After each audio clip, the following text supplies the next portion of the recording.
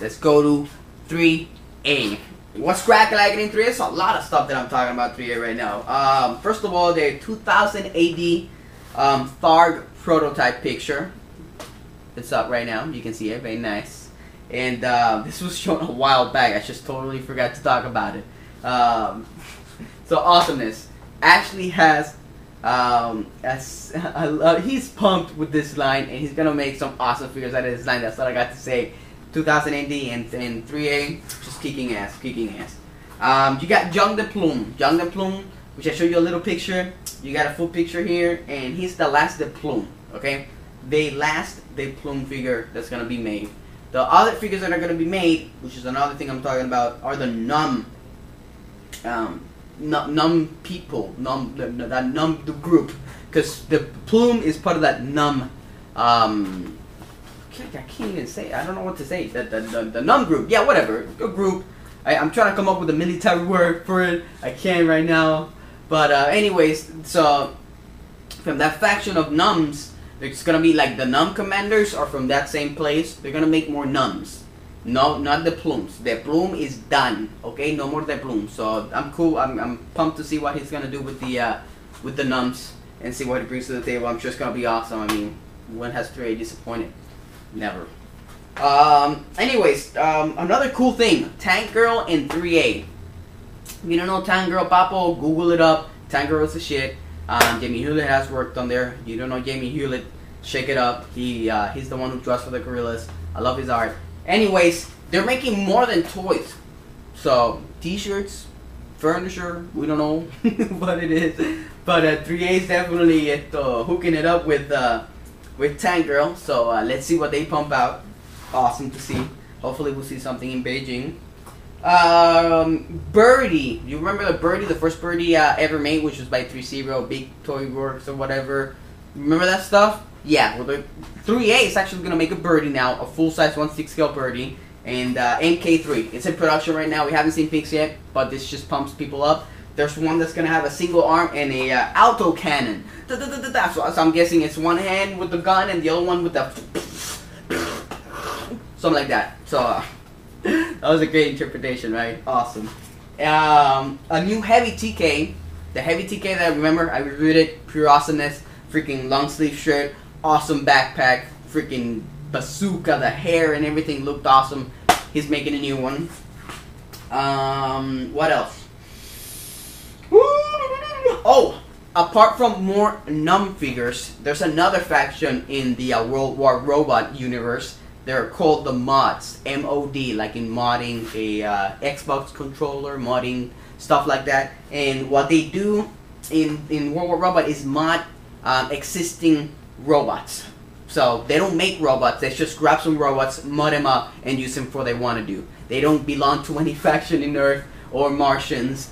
Everybody wants to kill them. They don't give a crap. They're kicking ass. So the first one's gonna be the Mod Captain. So I can't wait to see. I haven't seen any designs on the mods. I don't think anybody has. So I can't wait to see what they look like and see them kicking ass. They probably were in World War Robot 2, the book. I haven't read that book yet because I'm a douche. But if they were there, then I guess I'll check out some pictures there. Anyways.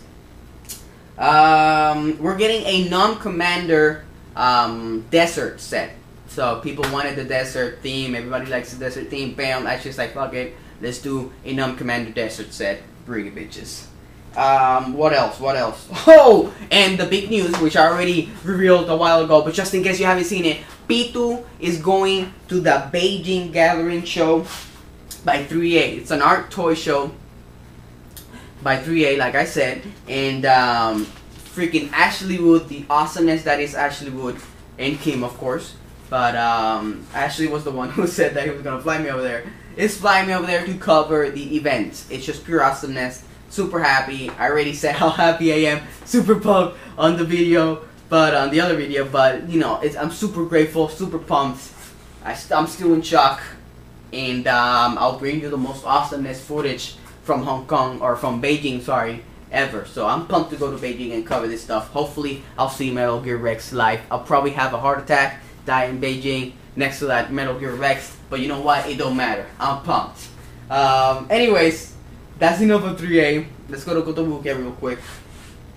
Kotobukiya showed us their Iron Man Mark 6.